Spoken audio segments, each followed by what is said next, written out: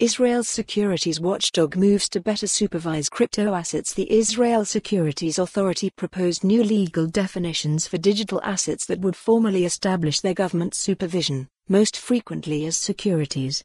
Join the most important conversation in crypto and Web3 taking place in Austin, Texas, April the 26th to the 28th. Secure your seat. Join the most important conversation in crypto and Web3 taking place in Austin, Texas, April the 26th to the 28th. Secure your seat. The Israel Securities Authority, ISA, is moving to establish a new legal structure for digital assets that puts them largely under the authority's umbrella, which could provide the industry with greater clarity. The amendments to the country's laws would squeeze digital assets into existing securities regulations, according to the proposal, potentially treating most crypto as financial investments supervised by the ISA.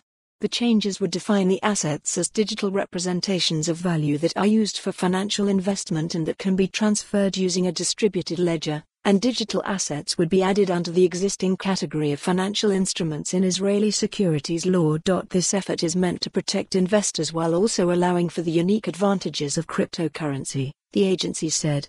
Though existing securities laws can already regulate some digital assets activity, according to the ISA, the regulations can be difficult to apply as currently written. The authority's proposal is open for public comment until February 12, and it suggests a 6-month period before it would go into full effect after approval. The ISA has also sought to keep in mind that the regulations must be. Follow the URL for the full article. For more on this story, visit the news article link.